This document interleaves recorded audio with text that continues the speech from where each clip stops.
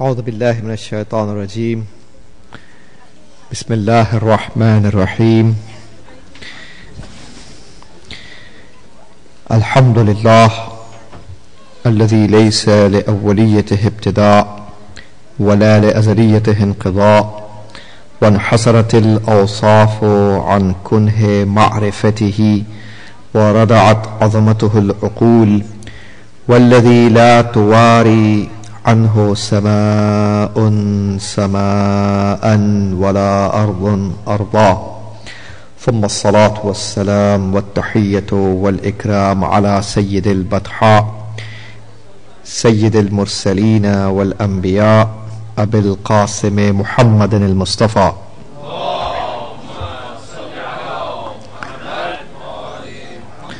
وعلى الجوهرة القدسية البتول العذراء سيدة النساء فاطمة الزهراء، وعلى بعلها أمير المؤمنين وبنيها الذين أذهب الله عنهم الرجس وطهرهم تطهيرا.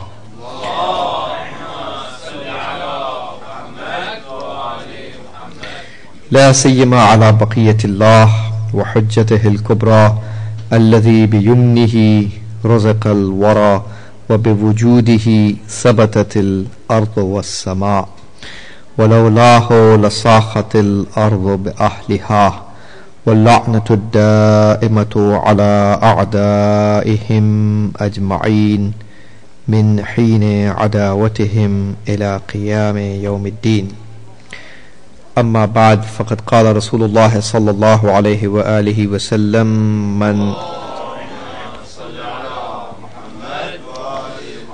من أخلص لله 40 صباحا جرت ينابيع الحكمة من قلبه على لسانه. صلوات.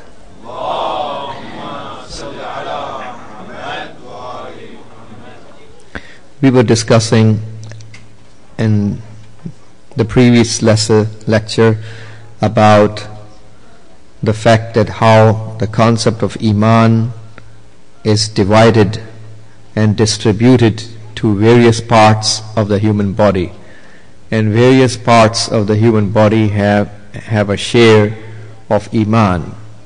And we discussed about a little bit about the share that the human hands have about Iman, and the share that the human feet have towards the Iman, and the share that the human ears have towards the Iman, and the share that the human eyes and the share that the human tongue has. And last of all, that we did not discuss yet, was the share that the human soul and the heart, the qalb, has, which is the largest share, and that's where the home of Iman is.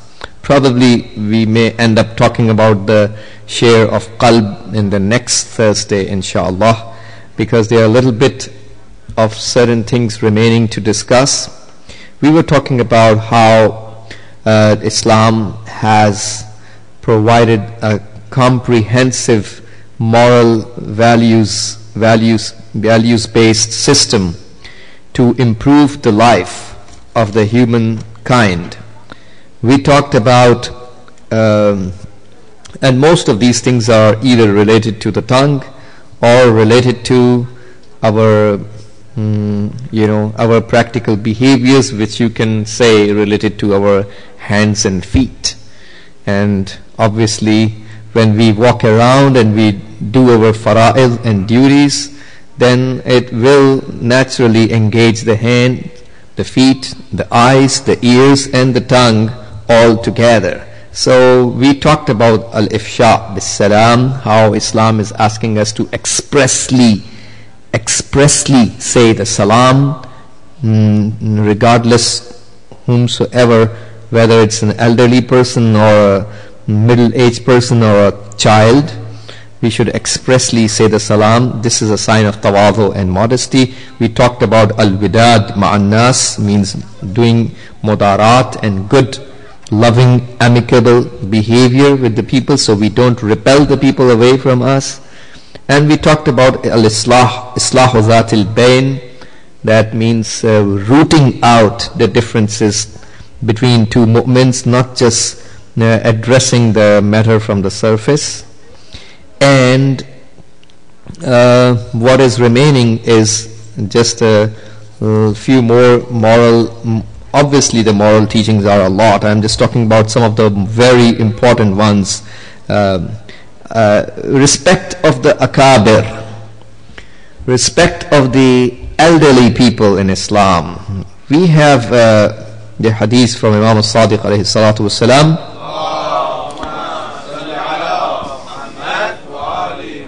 where he says, "Laysa minna man lam yuwaqqir kabirana wa lam yarham saghirana." This is from Majmu'at Warram, and also from Wasail al-Shia. That means our sixth Imam says that someone who does not respect our elders and doesn't have mercy on our young, our youth, is not one of us, is not amongst us. So basically these kinds of statements, laysa minna, not amongst us, proves the fact that we are not entitled to be called the true Shias and followers of Ahlul Bayt if these traits and attributes are not found in the soul. So respect of the elders. Our elders, we need to consider elders like our father and mother. So regardless of who the elder is, if there is an elderly person, and some of the ahadith, in the light of the ahadith, we learn that a sheikh, an elderly person, the word sheikh in Arabic has several meanings. One of the meanings is an elderly person. A sheikh person in the society is like a prophet sent to a town by Allah subhanahu wa ta'ala. So this is the kind of respect Allah holds for an elderly person who is obviously pious and practicing the Sharia. And obviously the beard which gets white and turns grey in the obedience and ita'at of Allah has a lot of respect. So we need to give respect to the elderly people of our society. And nasihat, another significant moral value in Islamic moral system is nasihat, advice. We need advices in all stages of our life, regardless of who we are. Regardless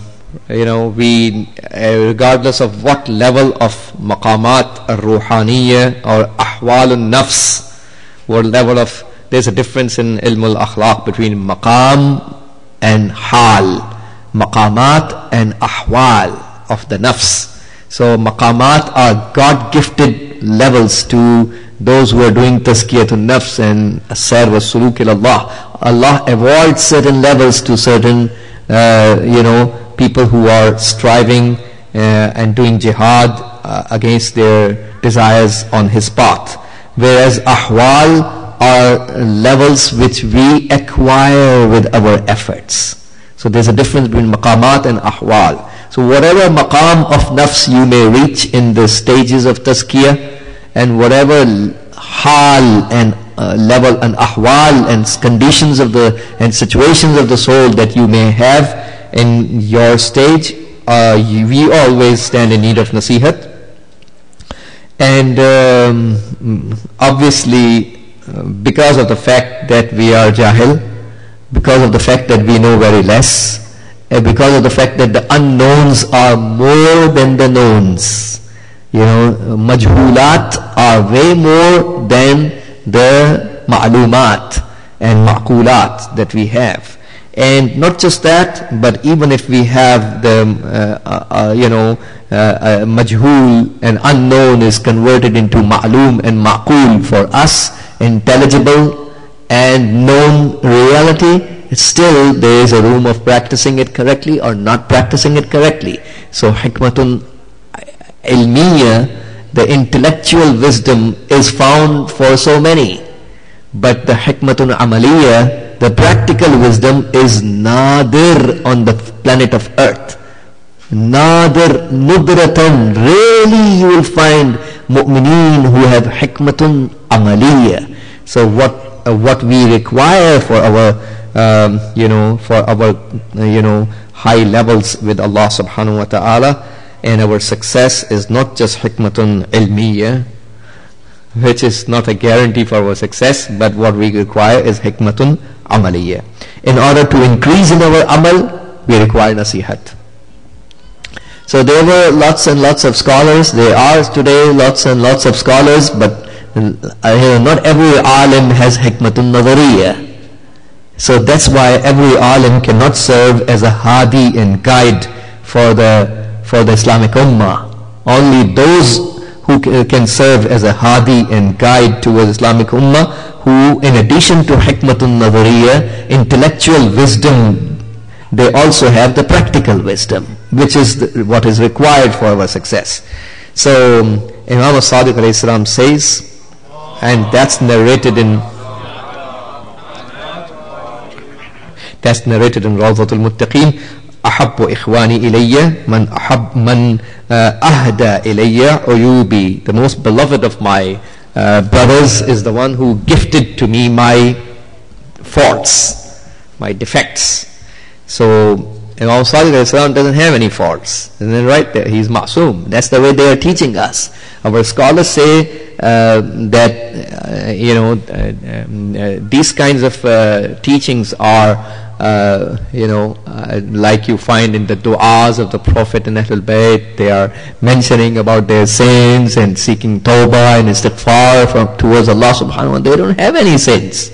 Our scholars say that these du'as of Ahlul Bayt are ta'limiyya. That means they are teaching us, the sinners, the etiquettes and adab, how to talk to Allah subhanahu wa ta'ala. So here again in the hadith he says, ahabbu ikhwani ilayya. So first of all we find that the person who is doing nasihat towards you lillah, for the sake of Allah, has to be beloved in your eyes. Don't hate the person. Don't dislike the person. You need to consider him as mahbub. Imam Sadiq says, ahabbu ikhwani ilayya. The most beloved of all the brothers of mine is the one who gives nasihat to me, who gifts the nasihat to me. The next point is that he uses the word ahda. This is from hadiyya, and gifting the nasihat. When you go to a birthday party or any other positive celebration of a mu'min, and you carry a gift for that person, do you just throw it on his face like that? No, you buy a nice, possibly a wrapper, a paper, gift card, isn't it right? Gift box, isn't it right? In a presentable way, in a nice carrying bag, isn't it right? So you can gift it in a nice and respectful and honorable way, isn't it right? So this is how we do the gifts. That's how we gift each other. We don't just throw the gift in a way or mention it on his face in a way that he gets repelled. So ahda ilayya, nasihat, when we are doing, if we do it in a bad way, it is basically in a lot of times counterproductive. So that we are not doing the job then. And also in another hadith and from Rasulullah sallallahu alayhi wa alihi wasallam, he says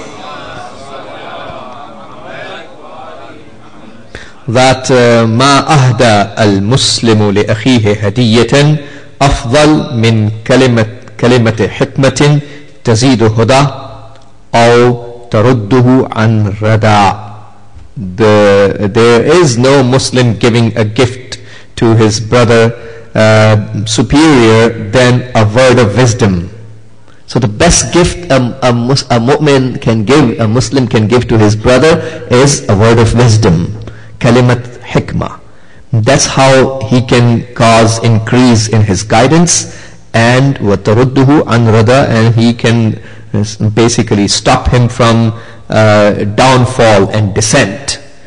So this is about this is a little bit about nasihat. And then we have iyadatul marza. Another very significant component of Islamic moral value system is paying a visit to the sick. When we discover that some mu'min is mareed and sick, we pay a visit If you cannot pay, you can call them, you can send email to them, isn't it right? At least we make sure that we inquire about the health of a person. Paying visit itself has a lot of reward. And the hadith from Imam al-Sadiq alayhi salam,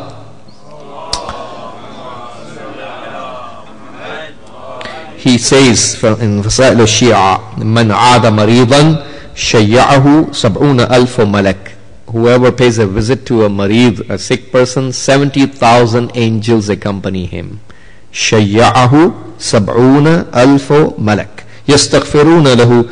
These angels are not just walking with you for nothing. They are doing istighfar for you. Hatta yarji'a ila manzilihi. Until this person returns back to his house. So 70,000 angels are going with you. It's a very important event taking place. 70,000 angels are accompanying you, and they are constantly doing it. 70,000 ma'soom, infallible individuals are doing istighfar for you. So we get our sins forgiven, isn't it right? And عائد المريض يخوض في الرحمة إذا جلس التمس فيها. The person who pays a visit to a sick person, he is in the rahmat of Allah subhanahu wa ta'ala. When he sits, that's why when we go and pay a visit, we should sit down next to the mareed's person, not just standing and just walk away and try to look at your watch and I have a meeting to attend, so I just run away as soon as I can. No, try to spare some time out, because this is a very important event, and sit next to the mareed's person. He feels comfortable that you are spending some time with him, because if you sit, Rasulullah sallallahu alaihi wasallam says, إِذَا جَلَسَ إِرْتَمَسَ فِيهَا. When you sit, when this person sits, he is drowned he immerses himself in the rahmat of Allah subhanahu wa ta'ala. This is about Iyadatul Marda. So much needs to be said. That's a very elaborate subject. I'm just touching on some of the most important moral values here. Silatul Rahim, paying visit, staying in touch, staying in contact, staying intact with the Zawil Arham and relatives. Zawil Arham is a very elaborate concept of Islam. Your in-laws and your personal relations, your blood relations, they are all part of Shar'an. Your in-laws and your personal relatives, they are all part of the Zawil Arham. So you cannot say, they are my in-laws, so that's not my blood relationship. This is your take on Islam. Islam doesn't distinguish doesn't put that kind of line. When you enter into a marriage relationship, then your in-laws and your blood relatives, they are all your Zawil Arham. So Imam al-Baqir alayhi salam says, Silatul Rahim. Silatul Rahim تزكي الأعمال وتنمي الأموال وتدفع البلوى وتيسر الحساب وتنسي الأجال. That's in Al-Kafi. So Silatul Rahim, staying in touch with your relatives, and with the relatives, that's, in other words, it causes your a'mal and actions to be purified. Our actions need to be purified to be presented in front of Allah subhanahu wa ta'ala and become maqbool and accepted in Allah's eyes. Isn't it right? We need tazkiyatul a'mal. So how can we make sure this amal is purified enough to be presentable to Allah subhanahu wa ta'ala and accepted?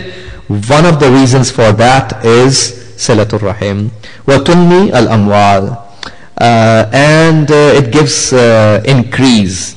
Tunmi is from numu. In Arabic it means growth, increase. It causes increase in your money. Those are the people who don't have jobs. Those are the people who don't have nicely paid jobs where they cannot break even their legitimate expenses. One of the very effective ways of confirmed increase in your money and sustenance is paying a visit to your relatives. Go and pay a visit to your relatives. Allah subhanahu wa ta'ala will increase in your mal. وَتُنْمِي الْأَمْوَالِ وَتَدْفَعُ الْبَلْوَى.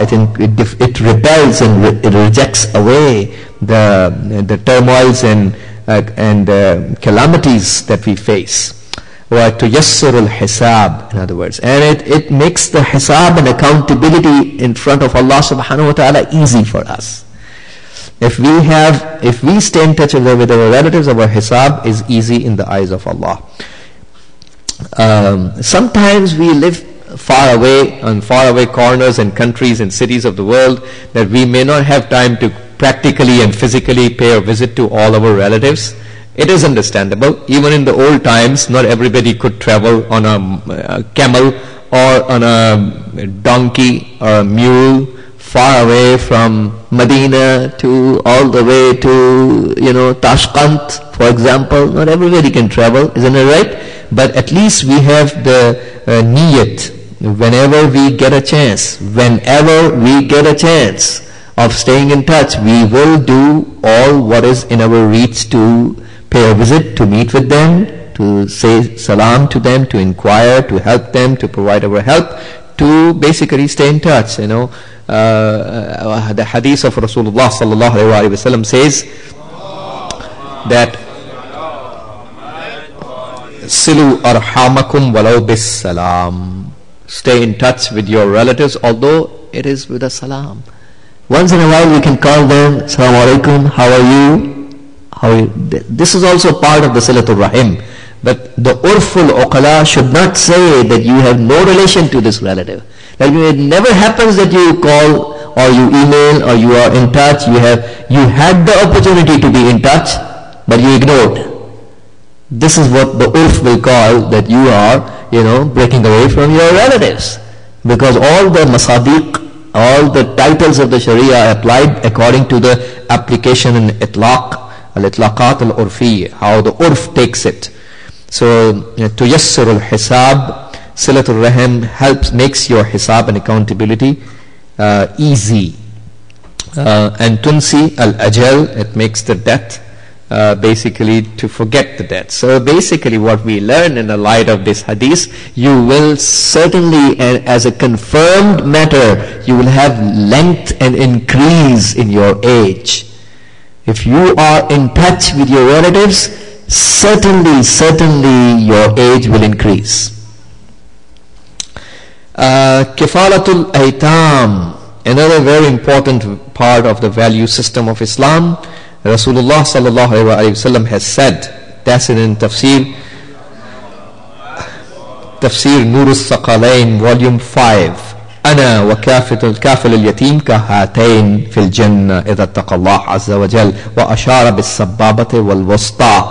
Prophet pointed with his middle finger and the index finger, bringing those two close to each other, and Prophet said, me and the caretaker of one orphan will be like this in the paradise. That means you will be that close to Rasulullah in the paradise if you have taqwa.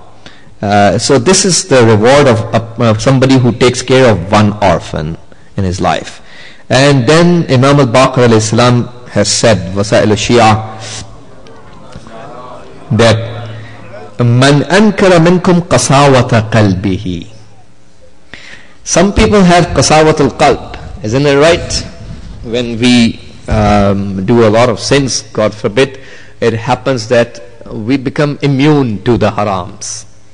So when we become immune to the harams, this is called shaqawatul qalb in ilm al-akhlaq. A person is now stone-hearted because he doesn't even feel bad on what he did. Not feeling bad on what he did because it's normal. It's okay. What's wrong? If I am, doing a haram, so what's wrong? A whole bunch of other people are doing the same. What happened to them? The same regular satanic deception process. So a person who feels normal after doing the sin, doesn't repent, doesn't feel bad, doesn't condemn him or his own behavior, doesn't turn back to the straight path, because sin we do it when we get off the Siratul Mustaqim. We can never do the sin as long as we are following the Siratul Mustaqim. On the Siratul Mustaqim there is no sin. Siratul Mustaqim is the path of Nur. You cannot have Zulmat and Nur. So that's a very basic thing. When we do the sin, we are off the track. We are not on Siratul Mustaqim. We are basically, and everything else is Jahannam, because Sirat al-Mustaqim is a straight path which is walking either through the fire or over the hellfire. So basically, feeling normal without tawbah, without feeling the need of nadamat and repentance, Amirul Mu'minin alayhi salam has said, ad-nadmu tawbatun. If nadamat and repentance is tawbah. So if we have the real nadamat and repentance in the qalb, it will always force us to do the proper tawbah with its all, 7 ways and conditions. So becoming normal and immune after sin makes a person shaqiyul qalb, stone-hearted or worse.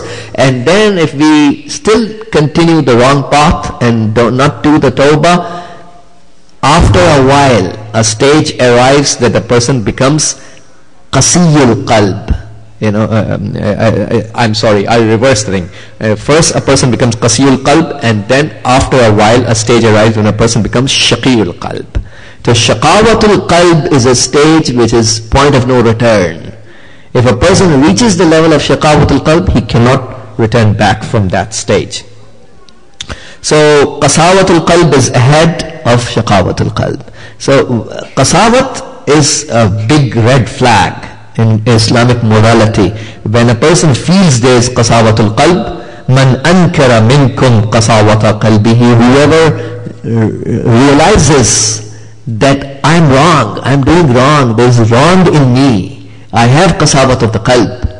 Like another hadith where Imam Salih alayhi salam has said that ma jaffatid dumu illa li qaswatil qulub. The tears don't dry up except because of the qaswatul qalb. Some people are qasiyul qalb, that's why they don't end up crying.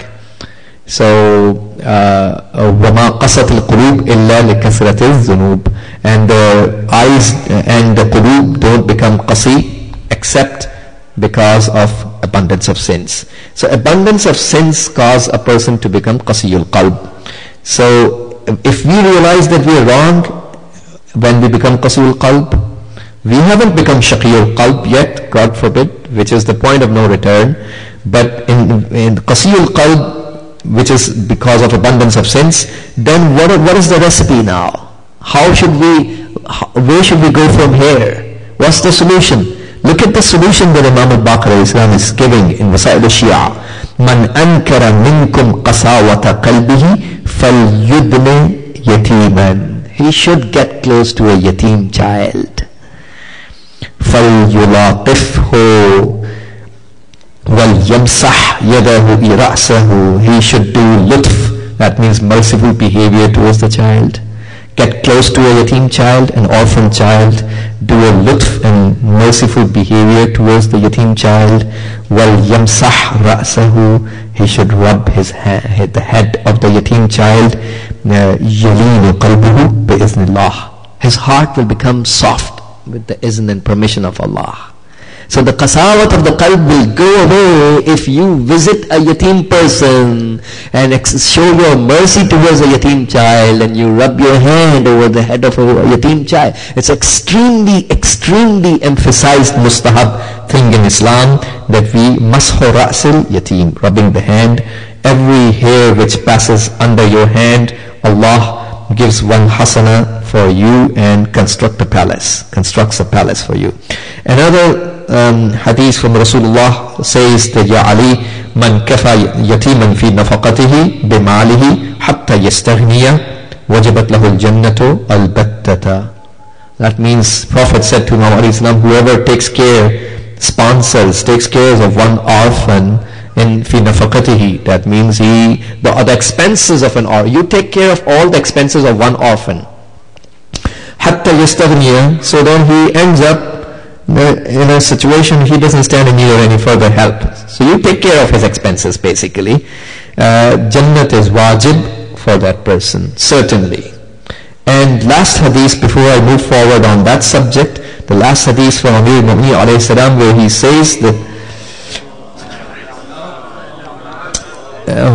says ahsinu fi aqbi ghayrikum tuhsanu fi aqibikum. You do good towards the lineage of others, and good will be done towards your lineage.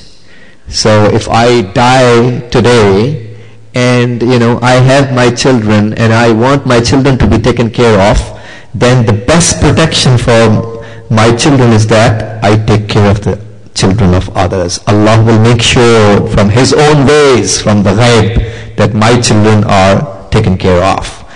Next point of Islamic morality is about al-afu, forgiving. We have two things in Islamic morality, al-afu and as-safh. So we need to forgive, and safh, concept of safh, sad and fa and ha, that's superior than al-afu. Al-afu means somebody comes and seeks forgiveness from you and you forgive the person. Whereas safh means you don't even ask somebody or wait for somebody to come and seek forgiveness from you. You forgive him from far away, without him coming to you and begging you for forgiveness. You are so high in your morality that you can just forgive him without him asking you. So these are both the sifat of a mu'min. Let's see what Imam Sadiq is saying about al-afu, forgiveness. قال رسول الله, he says, قال رسول الله صلى الله عليه وآله عليكم بالعفو فإن العفو لا يزيد العبد إلا إزا. Have forgiveness, that means have this attribute that you forgive, because forgiveness doesn't increase in a servant except izzat. We will increase in dignity and honor. Everybody loves to be honored in the society, but there are reasons. Allah has provided asbab for certain things, because He is running the universe with the sabab and musabbab, cause and effect theory. We have deduced, and ahkamun shar'iyya are ilalun takwiniya. That's how we believe, isn't that right? Our entire sharia has takwini, atharun takwiniya. Just like a poison kills, this is atharun takwini. Just like, so you fast and you get this impact, you pray and you get this impact, you give sadaqah and you get this impact. It's an inbuilt, irreversible impact of everything that you do in the sharia. Atharun takwiniya are irreversible, isn't that right? In addition to atharun shar'iyya, the ahkam of sharia also has atharun takwiniya.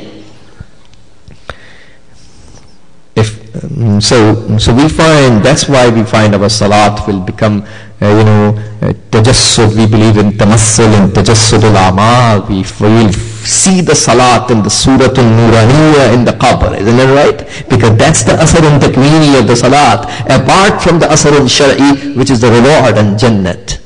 We see the suratul nuraniya for sawm, for fasting, a nurani face inside the qabr for all the fastings that we did. We see the suratul nuraniya for the sadaqat, for the help we provide to the mu'min brothers. So these are all atharun takwiniya for the a'mal. So these asar is what the Prophet used to see, these asar, isn't it right? He cannot tolerate the sins. Then inna zuhurakum, didn't Rasulullah say inna zuhurakum saqilatun, your backs are burdened with your sins, fakhaffifu anha bituli sujudikum. So Prophet was seeing the burdens of all the sins on the back. And just like a person is walking, like lots of big load he's carrying over his back. So every sin is increasing the zulmani, dark burden on the back of the person, and all these sins will be appearing in the form of aghlal and salasil. Is al-aghlal fi a'naqihim was salasil. So yushabun. So these aghlal and salasil, Imam Sajjad alayhi salam says in his dua, that obviously at the time of the death, wasaratil a'malu aghlalan fil a'naq. That means the actions at the time of death, what happens, all the actions are now converted in the form of chains hanging in the neck. Now the person cannot even raise his chin, his head up, because now all the sins that he did, you find the asarun takwiniya now there in the form of chains burdening you. So basically we need izzat. everybody needs izzat and dignity, and we have to do certain things to get the izzat. One of the things is forgiving others. So then he says, فَتَعَافُوا يُعَزُّكُمُ اللَّهُ. You forgive each other, Allah will, in other words, Allah subhanahu wa ta'ala is going to give izzat to you. Obviously, let's not misinterpret the teachings. Forgiving those who are your enemies and my enemies. If somebody misbehaves towards me, I should try my best. I have a right in Islam, you have a right in Islam to reciprocally do exactly the same what the person did. But then you are not high in your morals if you do so. So if we do reciprocally exactly the same what the person did, nothing more than that, if we do more, then we will be zalim. But if we do exactly reciprocally, we do exactly the same, he said this to me, I said the same to him, then I'm not high in my morality. Obviously the person who al-badi azlam, the person who starts, is more of an oppressor. But this person who reciprocally replies back is also not high in his morality. But if we forgive, then basically we get higher. But then we are talking about forgiving people who are our enemies. We're not talking about forgiving people who are the enemies of Rasul and Ahlul Bayt alayhi salam. Let's not mix up the Islamic concepts of forgiveness. We don't have the right to forgive anybody who disrespects Rasulullah or Ahlul Bayt. They have the right if they were present here. We don't have the right to forgive on behalf of the Prophet. Even the Mujtahid doesn't have the right to forgive the insulter of Rasulullah or Ahlul Bayt on the behalf of Rasulullah. No Mujtahid has the niyabat and proxy of forgiving people in the niyabat of Rasulullah and Ahlul Bayt. This niyabat is not given. If the Prophet is here, he can forgive if he wants. He is not here, our job is to, justice needs to be served. So let's not mix up the concept of forgiveness. We are talking about forgiving people who are doing bad to me and you, not towards the Prophet and Ahlul Bayt and towards Allah subhanahu wa ta'ala. Ikramul jar, respecting the neighbor. There is hadith from Rasulullah sallallahu alayhi wa sallam where he says, Man aza jarahu harramallahu alayhi rihal jannah. Whoever tortures his neighbor, Allah makes the smell of paradise haram on him. But it's not mentioned in this hadith, but another hadith informs us that the smell of paradise reaches from the masirat khams, from the path, from the travel of 500 years of travel.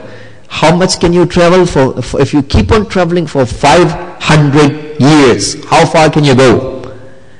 The travel of 500 years of travel, that's the stretch, that's the extension where the smell of paradise reaches. So you can imagine how far a person will be away from the rahmat of Allah on the Day of Judgment because he is away from the rahmat of Allah here. Didn't we just discuss minutes ago that all the ahkam of Sharia have asarum takwiniya, just like poison kills? So this exactly because he did something here, that's why he would be like that there. So whoever tortures his neighbor, there is no distinction between who the neighbor is, even though he may be a kafir. There are three things. Salasun lam yaj'alullahu fihinna rukhsatan. Three things Allah subhanahu wa ta'ala did not provide any leave for a person. So nobody is exempt.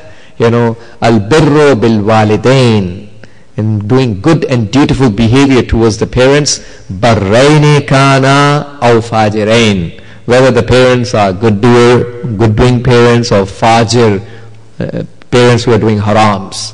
Regardless of that, you have to do good behavior and dutiful behavior towards the parents. And ikramul jar, doing good, respecting your neighbor, doing nice behavior, respectful behavior towards your neighbor, whether he's a good doing person or a bad doing person, a mu'min or kafir, doesn't matter.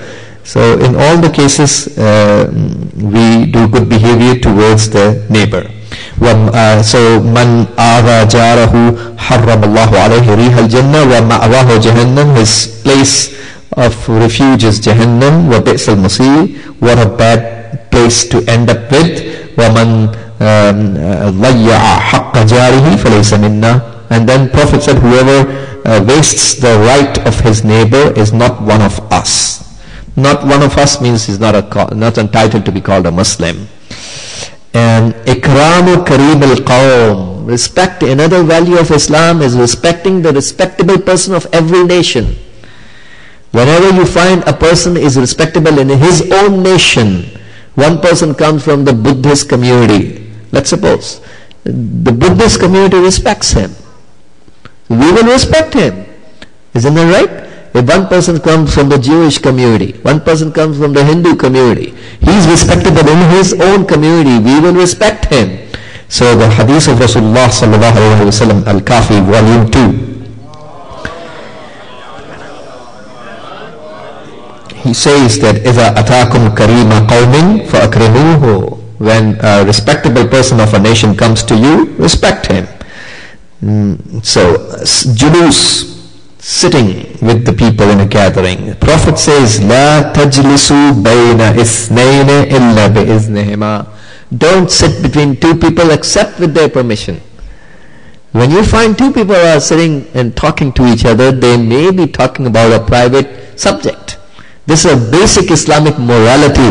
We don't disturb the people in their private talk. Abu Zar rahmatullahi alayh saw that Prophet was sitting, and Dihyatul Kalbi, who was one of the ashab of Rasulullah, was sitting also. So he was coming towards the Prophet, and he saw that Dihyatul Kalbi is sitting, so he turned away and walked away.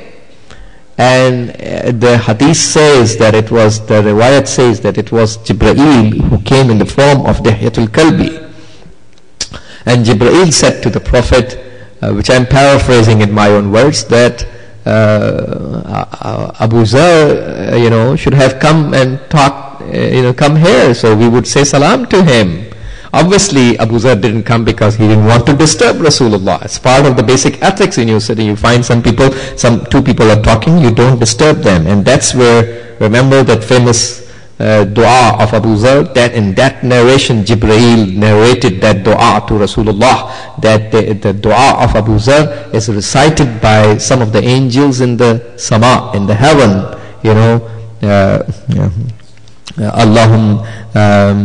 اللهم إني أسألك الإيمان بك والتصديق بنبيك والعافية من كل بلاء والشكر على العافية والغنى عن شرار الناس.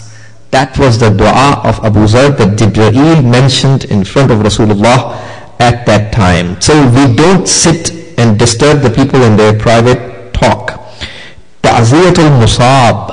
Another value, an Islamic moral value system, if you find somebody who is affected by a calamity, a trouble, a problem, a sorrow, a pain, a hardship, somebody died in his family, whatever musibat has struck that person, we do the ta'ziyat to a fellow mu'min brother. Man azza musaban kana lahu mislu ajrihi min ghayri an yantaqisa min ajri al-musab shay'an. Rasulullah sallallahu alaihi wasallam says that whoever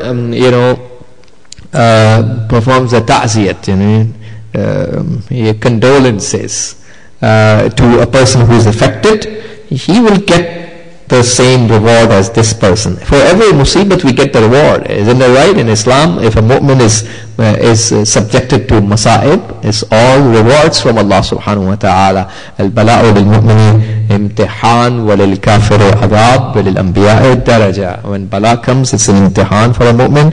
For a kafir, it's azab. For anbiya, it's the means of raf'ud darajat, elevation of their levels. So if one night a person does not sleep from the pain, 1 year of his sins are forgiven. If you could not sleep for one night out of your pain, 1 year of your sins are forgiven. You find some of the very nice people, before their death, before the time of sakaratul maut, taking of the soul, out of the body comes, they are in extreme pain. This is not the sign that this person is a bad person.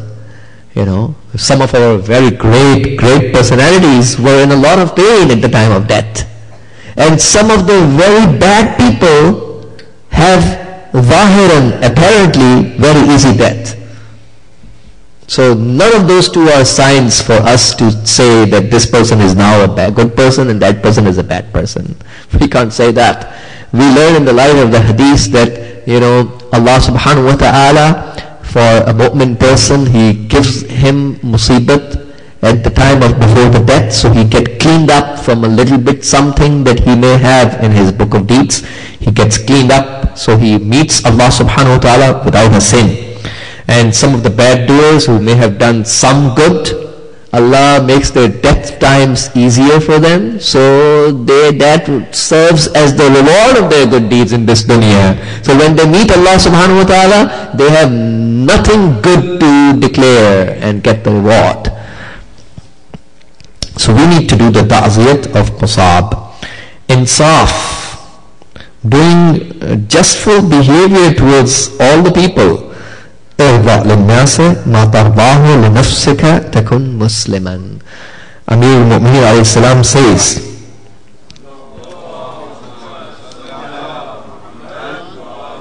that be pleased for the people what you are pleased with them for yourself.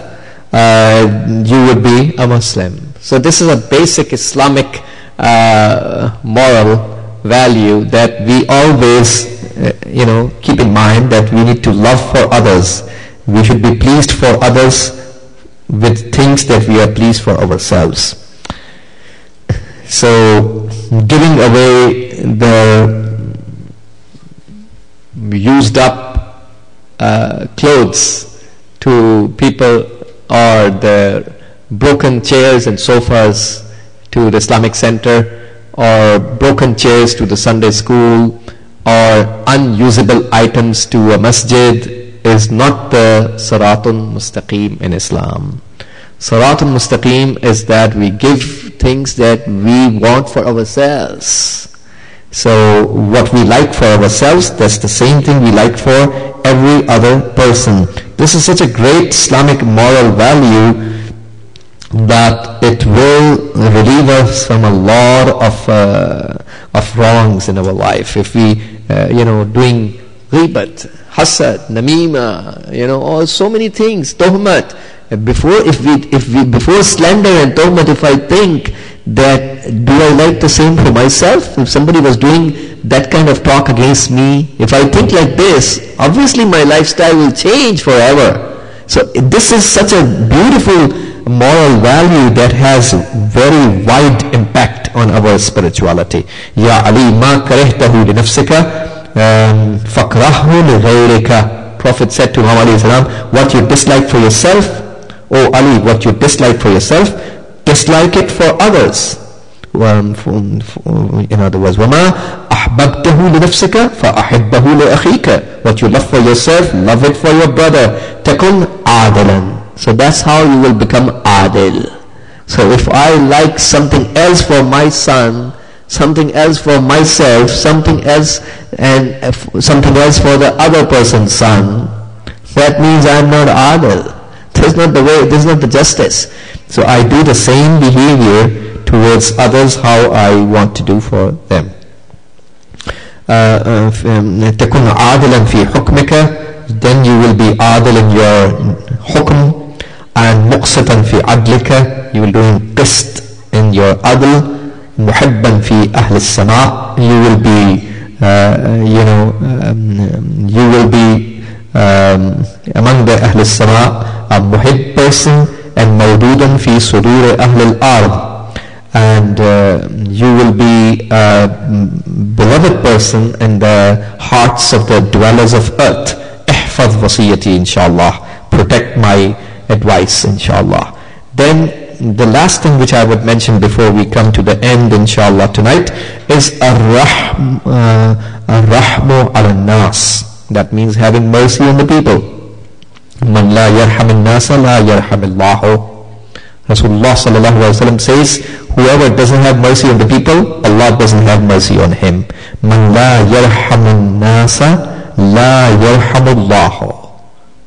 So another hadith from Amirul Mu'minin says, Ajibtu liman yarju rahmatan min fawqihi kayfa la yarham man dunahu.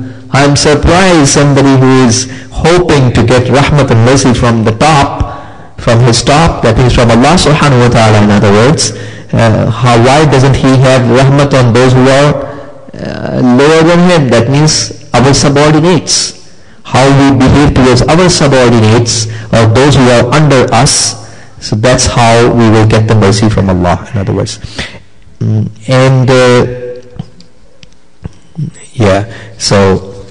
Probably we are at the end. So inshallah we'll continue. This is just a little bit remaining, and then finally inshallah we will come to the most important aspect of Iman, which is about the wajh and qalb. Wa sallallahu ala sayyidina wa nabiyyina Muhammadin wa alihi at-tahirin.